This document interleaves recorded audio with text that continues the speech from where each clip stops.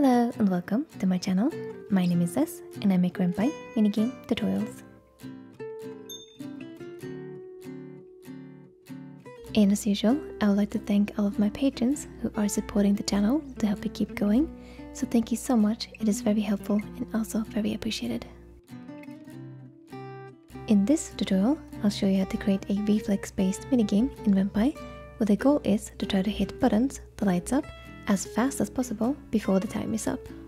Once the player has pressed a button that has lit up, they get a specific amount of points, and therefore the faster you press the buttons as they light up, the higher score you will get.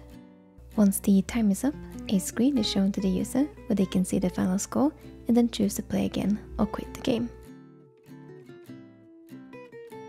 In order to follow along with the tutorial, you're going to need a fresh Renpy project in the size 1920 x 1080 pixels using the latest version of the Renpy engine. You're also going to need the image assets for the tutorial, which you can download from the description box below. It is good if you have at least some basic knowledge in Python programming to understand the coding a little bit better, but you might still find it interesting and useful either way.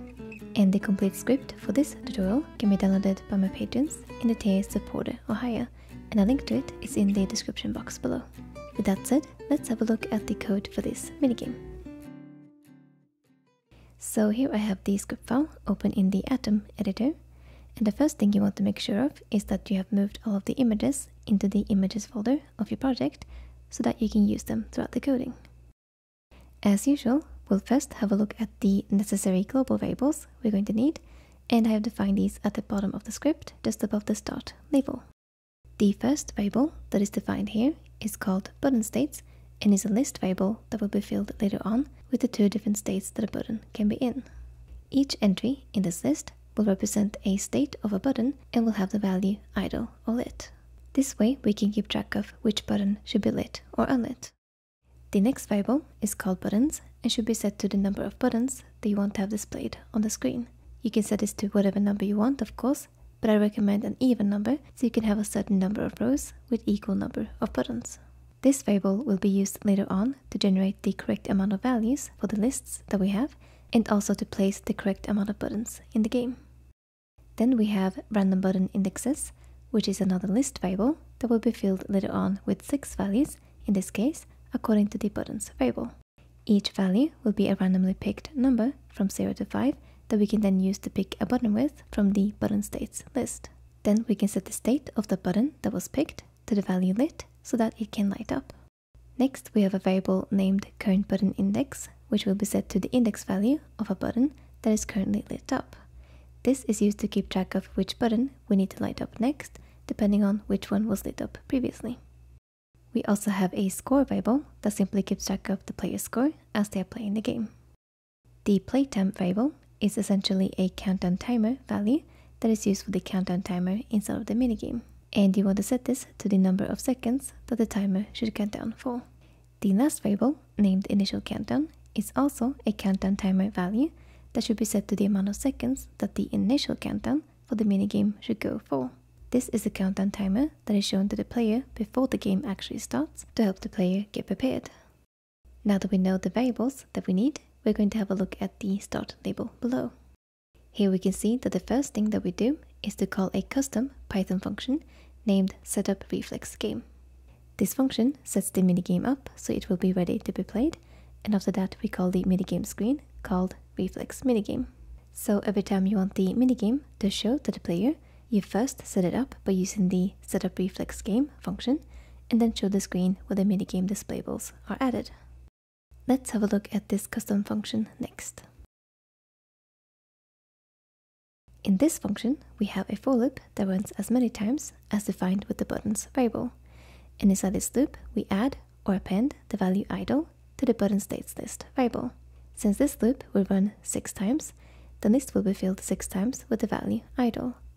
This represents the 6 buttons we want to have in the game, which should be idle at the very start. After the loop is done, we want to generate a random list of index values from 0 to 5 that will be used later on to pick a button from the button states list so that we can set its value to lit instead of idle. So every time this function runs, a new random list will be generated so that the pattern of buttons that will light up is going to be different. For this, we use a Python function called sample, which is a part of the random module inside of Python.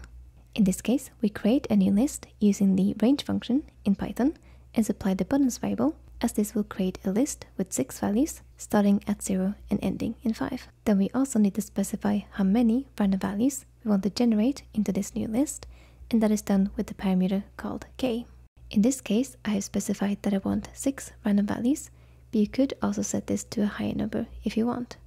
We're going to later on generate a new list once all of the buttons in this list has been lit up, but if you put this to a higher number instead, it might not be necessary to do if the countdown timer is relatively short. In order to use the sample function from Python, you're going to need to import the random module at the top of the init Python block. To do that, you write import and then random.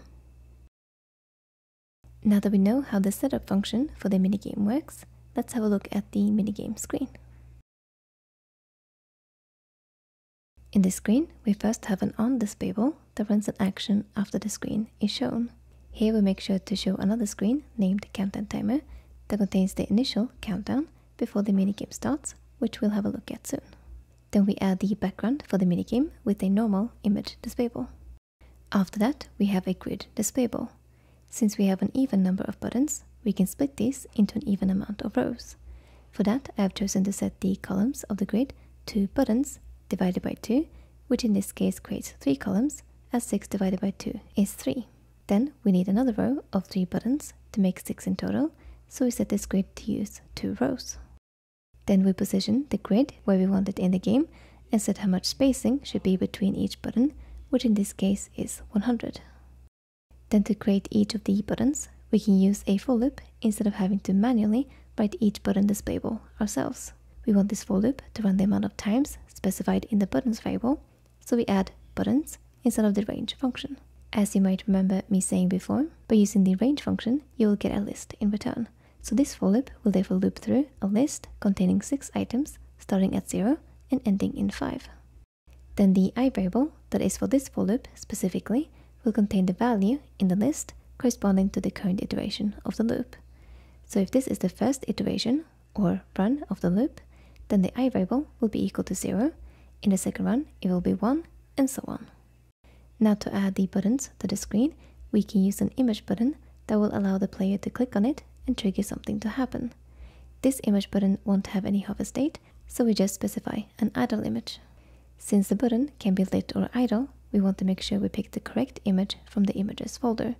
And since each button's state is listed in the button states list, we can use it to determine which version of the button image to use. Each button image starts with the word button, followed by either idle or lit, and then ends in .png. So to construct the correct image name, we use string interpolation. So after the word button, we add %s, followed by .png. The %s needs to be replaced with something, so for that we add a % after the string, and then we pick the state of the button by referring to the button states list. To pick the correct value from the list to replace the %s with, we refer to the I variable for this for loop. So if this is the first iteration of the loop, then the I variable is going to be 0, and therefore we're picking the first item from the list. Then we set the focus mask to true and set the action to run a custom Python function named reflex game bpress, where bpress stands for button press. This function will check if this button is lit or idle as the player pressed it. If it's lit, then it will add points to the score and then set it back to idle. We need to also tell the function which button that was pressed, so for this we supply it with a parameter that I have named btn, which stands for button, and is set to the value of the I variable. And we'll have a look at this function a little bit later. Next, we have 2 simple text displayables, which will show the player score and the time they have left. For this, we can use 2 square brackets inside the string together with the variable name, which will be replaced with the value that the variable contains in-game. The last 2 things we have in this screen are 2 timers. The first timer will run an action every millisecond to make a button light up by calling a custom function named lightButton. But we only want it to run if there isn't already a button that is lit up. To make sure it does that, we create an if statement that checks if the button states list does not contain the value lit, and then we put the timer into that statement block. At the start of the game, all buttons are idle, so this timer will therefore run when this screen is shown. Then when the timer's action runs and sets a button to lit, this if statement will prevent this timer from running until the button is unlit again. But we also want the timer to only run as long as the initial countdown timer has finished as well. So for that, we have another if statement above the other one that checks if the screen countdown timer is not shown. We use a Renpy Python function named getScreen to check if this is true. Inside of that if statement, but outside of the other if statement, we have another timer. This timer is the actual minigame countdown timer, which controls how long the player can play the game for. It should only run when the countdown timer screen is not showing, which is why we put it in the first statement block. This timer will subtract 1 from the playtime variable every second, but only if the variable is more than 1. We do that by using an if action that checks if the playtime variable is more than 1, and if it is, then we use the setVariable action to subtract 1 from the variable. But if it's not true, then that means that the timer has run out and we show a game over screen called reflex minigame over. We also set this to repeat as long as the playtime variable is more than 1, as we don't want it to keep running otherwise. Let's have a look at the countdown timer screen next that shows the initial countdown timer. In this screen, we have a frame displayable containing the countdown timer text. I have set it to have a transparent black color as the background and made sure it fills the entire screen with the X-fill and Y-fill properties. The text displayable uses the initial countdown variable in the string, which will be replaced in-game with the current value of the variable. I made this text quite large to be extra visible and aligned it in the center of the screen. Then we have the timer displayable, which will make the countdown timer variable subtract with 1 every time it runs, and this is done the same way as we did the timer for the minigame screen.